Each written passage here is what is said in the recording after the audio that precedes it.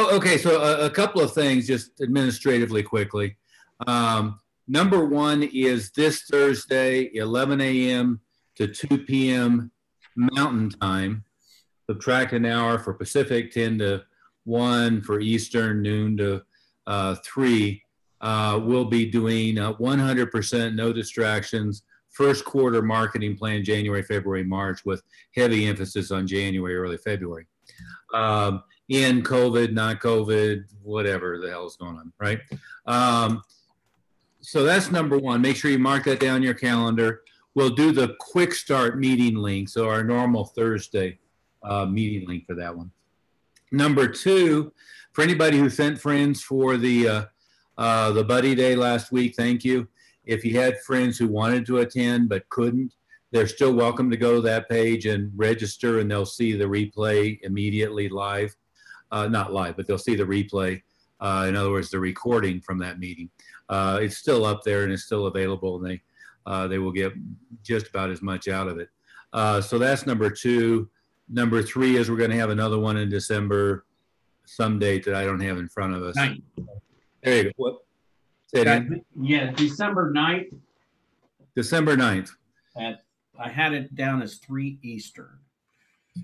1 o'clock Mountain. That sounds right. Okay, so December 9th, we'll do a follow-up, and we have a registration link up for all that already. It's in the events and the page and so forth. I'll send that out. The last thing on that kind of stuff is next week we won't have any meetings for the week of Thanksgiving. So don't plan on showing up Wednesday, Thursday, or Tuesday.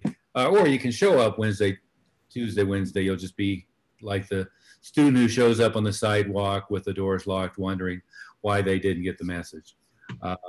Hopefully we'll do a better job communicating the message, although there won't be any direct mail out on that one. So probably not. I'm sure many of you will still show up, but make a note, next week we won't be here. And Master Oliver, if I could jump in real quick, just for those who's had some buddies that wanted them to participate in Buddy Day, it seemed useful if I ended up registering a number of them for those participants. Some of them didn't show, but I'm happy to do that. If you can send me over, I just need their contact information. I'm happy to get, registered. Yeah. And I wanted to address additionally, before we get into renewal blitz, the COVID stuff. We now have another rash of people. Oh my God, what do I do? They're shutting us down. The governor of Oregon is a Nazi. The Michigan, governor, and one thing or another. Here's, I think, the right response to all this stuff is, who cares? What we learned back in March, and thanks again to Amanda Olson for leading the way on the enrollment side, and to Olga for leading the way on the renewal side, among a lot of others. But what we learned back in March is if you go into complete shutdown, they shut down the restaurants, they shut down your karate school, they shut down fitness, they shut down dance studios, they go into complete shutdown. People are required to wear masks when they get into their car, and they're not allowed to drive their car beyond a 5-mile radius for their house, which I'm not ever sure what the hell that has to do with anything. They actually did that in Colorado. You're supposed to stay within 10 miles of your house. It's like, well, I'm in an enclosed car. What difference does it make where the hell I'm driving? But no matter what they do, and realize that it's almost, it's universally, there's a great deal of irrationality. There's a great deal of inconsistencies. There's stuff that doesn't make sense. What difference does it make to have a 9 o'clock curfew or a 10 o'clock curfew? Somebody's going to explain that to me someday. But regardless of what they do, we've been saying since March, we do remote learning, otherwise Google Classroom or the Rev marketing platform, one thing or another. We do Zoom classes. When possible, we do classes in the park, which may be a little hard right now in Minnesota. It may be just great in Texas. And when possible. We do social distanced in the school, and we do school printed masks, and we check their temperature, and we do all kinds of filtration systems in the HVAC, and he'll get, air purifiers and have them visible all over the place, and, hand sanitizer by the gallon all over the place and all that stuff, right? But remember what we've been saying, if we've been saying that you'll open and then you'll close, and then you'll open and you'll close in the physical facility, right? But everybody get out of your language that, Governor Whitmer or Pritzker or whoever the hell, Cuomo, is forcing us to close. All that they're doing is creating mandates, whether they make sense or not. And it doesn't matter our opinion on that, whether it makes sense or not, on whether you can physically be open with your physical facility and making decisions about whether you can do all 4 of those teaching modalities, 3 of the 4 teaching modalities, or 2 of the 3 teaching modalities. Does that make sense? And for God's sake, I'm tired of people saying that, oh my God, our numbers are down because of COVID. Your numbers are down. If your numbers are down, and I don't mean to be too harsh, because you didn't adapt. People who have their numbers are down, because they expected them to be down because they didn't adapt very quickly, right? Now, we can go back to March and February, for that matter, and different people made bad decisions about staffing, and oh my God, they can draw unemployment, and we can do PPP loans and all that stuff. Well, nobody in our team should have needed the PPP loan. And if you got the PPP loan, it was just found money that, helps pay your payroll and pay your rent, which just, the difference goes to your bottom line. But the reality is, it doesn't matter what the government does in November, December, and January. Makes no damn difference, because we've discovered, one, the Facebook advertising done right is working really well right now. Email marketing done right is working really well right now. And again, both of them went up and improved dramatically. And in fact, the cost per lead on Facebook will probably dip a little bit, since all the political money, other than in Georgia, has now gone away. You're going to be fighting Santa Claus a little bit, but still. But what we know is lead flow has been just fine. Doesn't matter if the public schools are shut down, the private schools are shut down, if they force you not to be open in your physical facility, and all of the big events are closed. And by the way, there's no blockbusters coming up. Doesn't matter, because we have the Parthenon, and we know that Google's been working better than ever. SEO has been working. Pay-per-click has been working. Email has been working. Facebook has been working. For those of you who have been aggressive enough to get it set up, doing things with public and private elementary schools, middle schools, doing virtual and online stuff, they're very open to that. Getting publicity has worked great. The TV stations still love to have the film of, you got the Zoom class and you're adapting and one thing or another. What doesn't work is whining and failing to adapt. So that is what doesn't work. Now, on another side of it, and I don't mean to rant, but I wanted to make sure we're on the same page. On the other side of it, and by the way, we've gone through this cycle with everybody like 6 times so far, right? I mean, we even printed it on DVD and CD and mailed it out, and here's the mindset, and here's the way the media wants you to look at it, and here's the way you should look at it, and here's the way all your failing friends and associates in our industry or similar industries, how they're whining and why. Here's what reality is, right? We've been through all of that a bunch of times, but just anchor in. It just doesn't matter from the standpoint of your business being viable and you being successful. It just doesn't matter what your governor, your mayor, the idiot politicians, the moron bureaucrats, none of that matters, because we can do it just fine. First intro, second intro, enroll, 100% virtual. We can do just fine with remote learning plus Zoom classes. Get rid of the whine of students don't like that or our retention. We found the retention was just as good except for people who stupidly transitioned or transitioned too late, we found the retention was just as good as it always was on virtual, as long as you were keeping track of everybody, doing progress updates, doing all the stuff you would normally do, and then plussing it. Is this making sense so far? And by the way, here are some up-to-date stats. This is from the CDC. As a reminder, none of us are giving medical advice or legal advice, and anything that you do beyond your local regulations is, up to you, and I didn't suggest it. But here's the current CDC stats for those people who have a lot of panicked students and stressed out moms and so forth. Of the entire United States population, under 44 years old, to date, 0.003467% have died of COVID. Everybody get that number? The 0.003 is a percent, right? So if you just did it as a straight number, it's 0.00003467.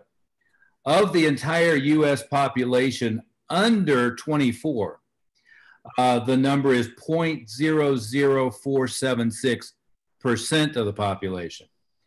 In the entire United States, out of a universe of 15,793,631 kids who fall in the range of 5 to 14, there have been 39 deaths.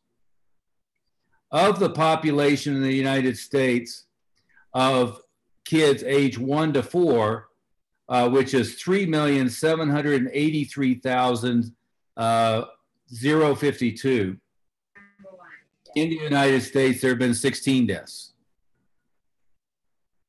To put it in perspective. So of a population of 191,576,890 in the under 44 category, there have been 6,642 deaths. Okay.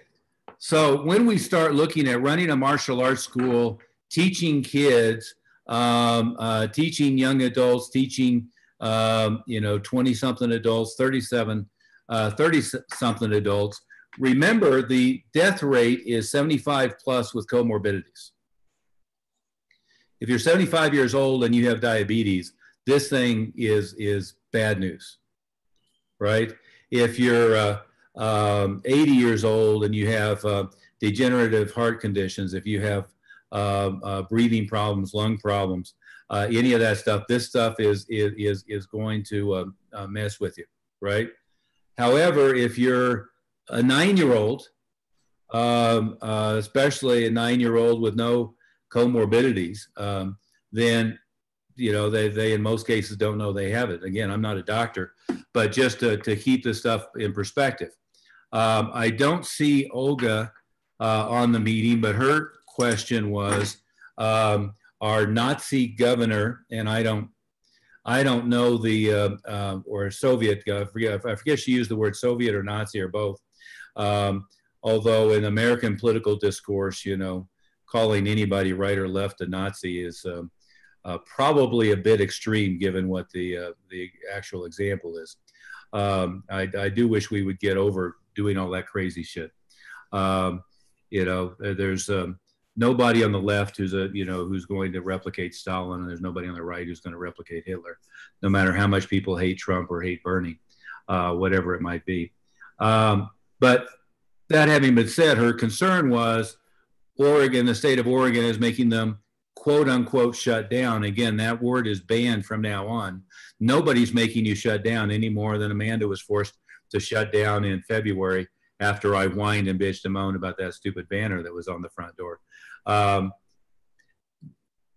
Sorry, Amanda. Just acres in. Nobody is forcing anybody to shut down. All they're doing is regulating how many people you can have physically in your facility, no different than the fire marshals regulate regularly what your capacity is. Is that making sense?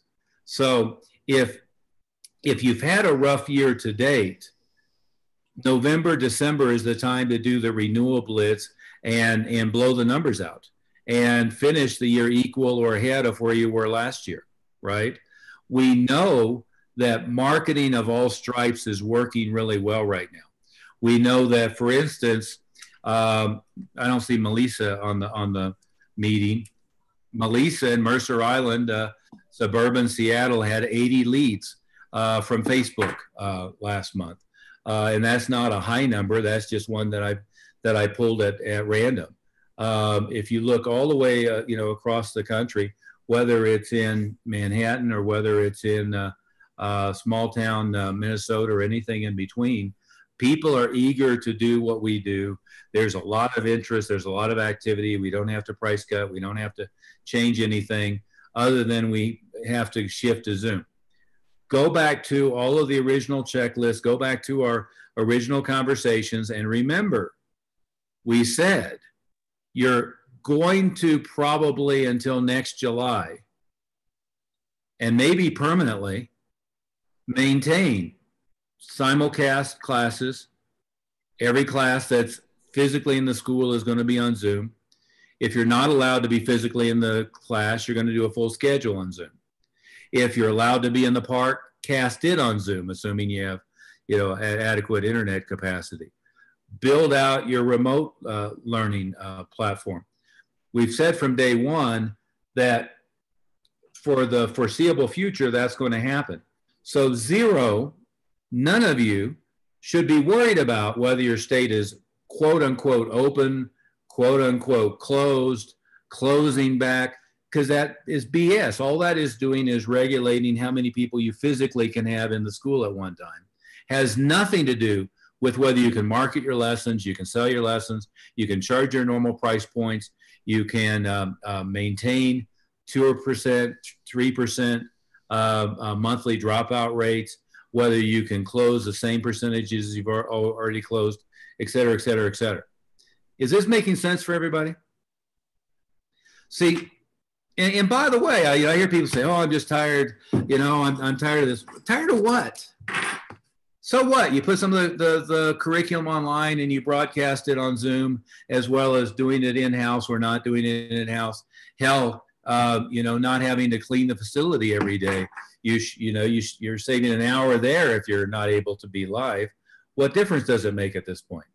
And so again, I'm just going back to, we very clearly demonstrated in March. You can do first intro, second intro enrollment online. You can do progress check renewal online. You can maintain the same dropout rate that you always had by doing Zoom classes. In fact, some people improved a little bit because folks who moved out of state, moved out of their area, stayed enrolled in their lessons. Heck, we have people who opened up their marketing and now they're in New York and they have people in Washington, D.C. and in Oregon and so forth. So in many cases, there were opportunities that opened up that we weren't even taking advantage of. The other thing that opened up, which I feel stupid for not doing before, is all of a sudden we don't have problems getting both parents there. All of a sudden we don't have problems getting both parents and grandma there, because dad can be at his law office and mom can be at work and the kid can be home with grandma, and we still have all the decision makers there. And we can do that for intros and we can do that for renewals. So again, we found a lot of opportunities, and those people who adjusted, many of them are having comparable numbers that they had last year. Some are even up from last year, right? Other people are whining because they're watching every day what their governor is going to do. They're watching every day what their mayor is going to do. Well, stop watching. Stop paying attention. Stop stressing and worrying about it. It just doesn't matter what they do, right? We all can conclude, whether you like the Democrats or you like the Republicans, they're all morons, right? We can all conclude the bureaucrats are all idiots. There's great inconsistency. The politicians are telling you not to go to a party, then they're all out, going to parties. They're telling you can't get your hair cut, and then they're going out and getting their hair cut. There's all of this hypocrisy. Well, if you didn't know that politicians were hypocrites, you haven't been paying attention, right? Go back to read Mark Twain. He said politicians in diapers must be changed regularly for the same reason. We already knew that politicians were morons. Again, you could be in love with Ocasio-Cortez, and we know that all of them are morons. Doesn't matter. The other thing we know is that bureaucrats are random, that they're no more expert than anybody else, and that the more power they're given, the more they try to control people's lives. That doesn't matter what administration it is. I have said since day one.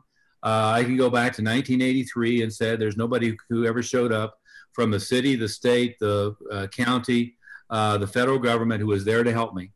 Ronald Reagan's line was, the scariest words in the English language is, I'm from the federal government, I'm here to help. So we've all known that all they do at all levels of government is try to kill you. And we've all known that politicians are hypocrites. So stop paying attention to what the governor is doing and what the lawsuit, and they found that what she did is this or that, or our governor in Washington or Oregon or our what, it doesn't matter. Do what you're legally allowed to do, and do plenty of enrollments, plenty of renewals by Zoom if you have to do 100% Zoom, in person if you can do in person, all the way across the board. The last point, I'm eating into your time, Master Smith, but the last point is this, is it doesn't really matter what your belief system is about what the bureaucrats and the politicians are telling you that you can or cannot do. So you've got to set that aside and stop worrying about what your frame of reference is on it. What matters is, in the kids market, is the soccer moms in your neighborhood and how they're feeling about it after watching CNN and MSNBC and NBC and one thing or another. That's what matters, right? And we have a spectrum. So for the kids, we know that mom makes 80% of the decision, number one. Number two, we know there's a spectrum. There's a portion of people on one end who don't care. They'll come in and roll around and grapple, and they don't care about social distancing, and they're annoyed to wear a mask. And there's people at the other end that they'll have to be for vaccines, that everybody has been vaccinated with 2 different ones and 3 cures. And the last case was 3 months ago, before they're going to be comfortable interacting with other humans. And most people are somewhere in between, right?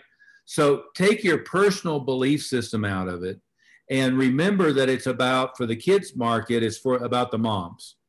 And for the adult market, it's about that individual student, as well as their immediate circle of influence on how they feel about interacting with all of this stuff, right?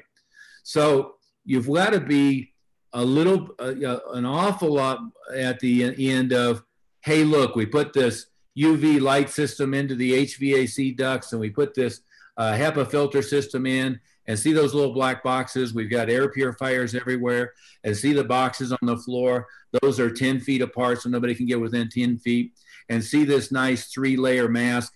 We give everybody a complimentary branded school mask on the way in the door. And by the way, we require everybody to wash their hands, or hand sanitizer on the way in the door, et cetera, et cetera, et cetera. You've got to do all of that stuff because you want to move yourself as far down the spectrum of the ones that are going to be comfortable to come in as humanly possible. Is this all making sense for everyone? So again, I'm going on a little bit of a rant because, well, we knew there was going to be a spike again in the fall. We also know that if you're able to think rationally, who gives a shit about cases? It's the mortality rate that's important. The good thing is the mortality rate continues to decline, and the mortality rate is I think the median is still like 75 years old. So if you're, if you personally, are 60 and up and have health issues, you shouldn't be around a whole bunch of students, and you should be aware of not letting parents with heart conditions and diabetics and so forth in the school. Now, Olga's question though was, do I just ignore what the state said and do my own thing? I'm not giving legal advice, but it seems to me that if you have a risk of getting sued, the risk is you went against what your state and local regulations were, did your own thing, and now somebody gets sick and or dies. That seems to me where your biggest liability risk would be. is when you ignore what the local regulatory authorities have said and basically take dare them to try to shut you down. Does that make sense? Number two is it doesn't matter what your opinion is, it matters what the average soccer mom is thinking. And again, if the average soccer mom who's a parent of your student sees you being what they consider to be dangerous, they're going to have an image of you that's different than what you want it to be, which is you want them to perceive that you're doing everything in humanly possible to be safe.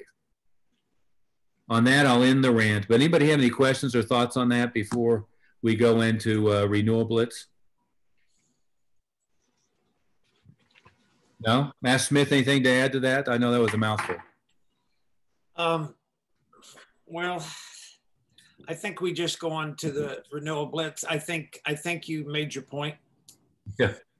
I think Tim was trying to say something, sir. Go ahead. Master Harrison? No. Adam. Good question. So my state gyms are allowed to open if it's individual workouts, but exercises. So now I know some people are doing their spacing stuff out and having separate stations like curves, and that technically would classify. If I did that, would that be okay in my classes? If I did that, separated them and had bag work in 10 different classes going on one class? That's permitted. I don't think you have to have 10 different classes. You just, you figure out what the regulatory environment is that was written by some idiot who has no idea about it, how our business works, right? And you figure out if you're complying with the intent of the law, then you're fine. And if you aren't, then it's problematic.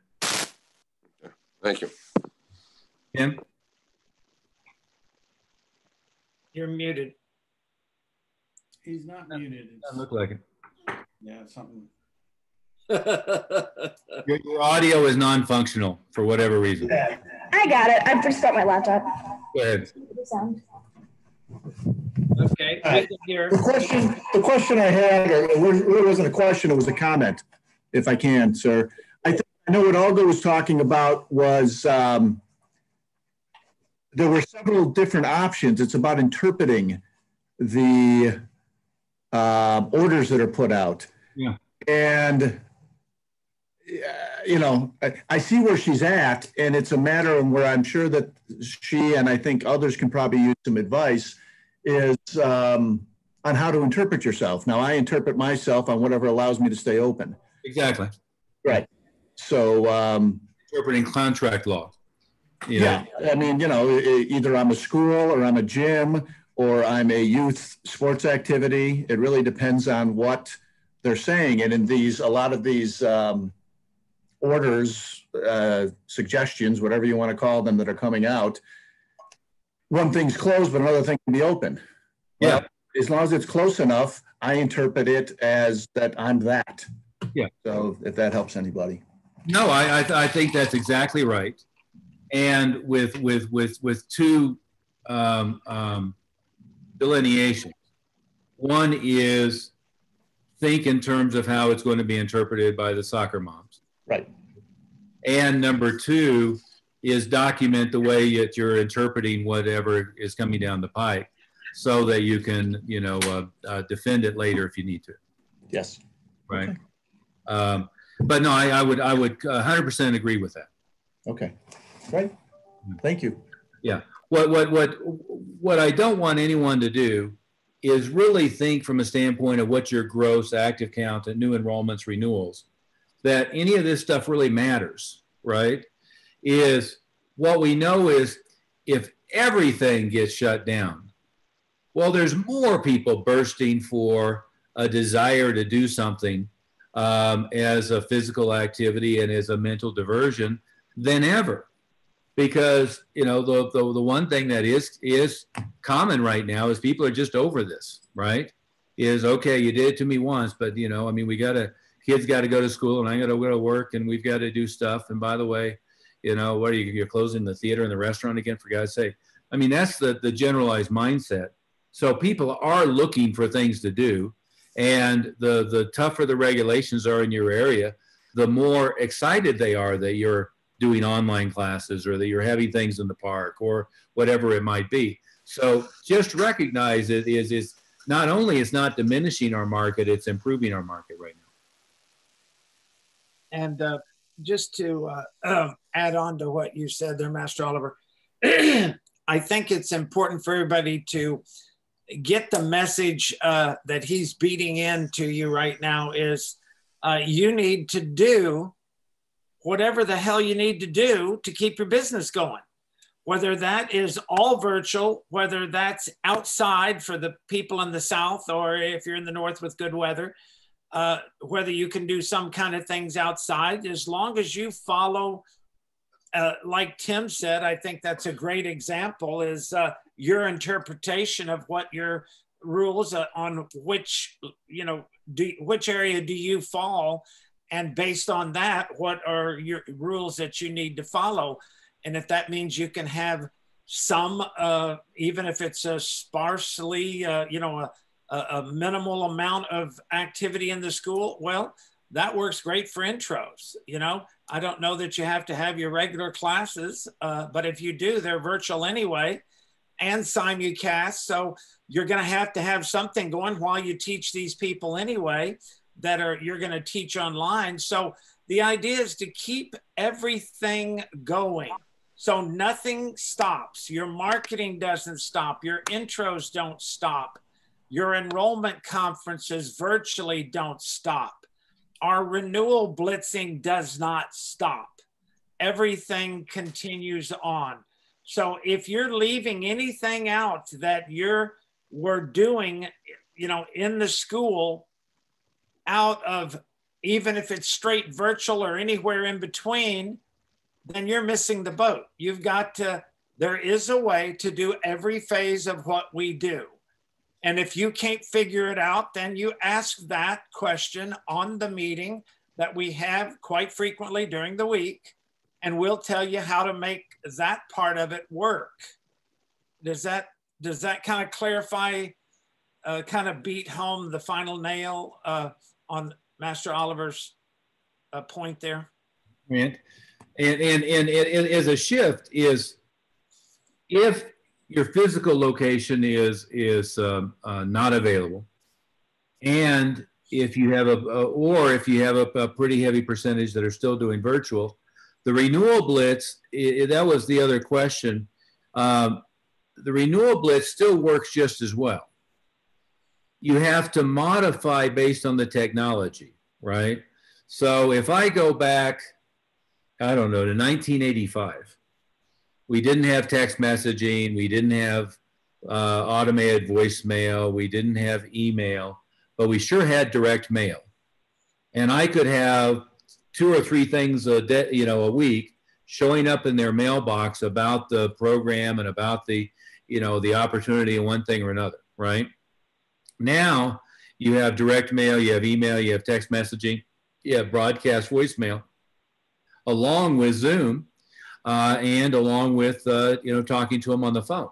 So what we have to do is we have to replace the stuff that would happen physically, the shock and awe, if you will, of, oh my God, what are all the streamers and the uniforms hanging down from the wall? And we've got to replace the personal interaction and touching them on the shoulder when they're in the classroom with doing the same thing by Zoom, doing the same thing by telephone, and overwhelming them with direct mail, text messaging, email, and voicemail, with a heavy emphasis on direct mail. So it shifts the burden more to tools that you can mail, tools that you can email and text, and shifts it away from, just having the school be dramatic looking. But that's really the only modification, is when they come to class, it's a little harder to touch them on the shoulder, look them in the eye, and do a mat chat. However, you can still pull them into another room, or you can still schedule it all by appointment. And you may have to do a few more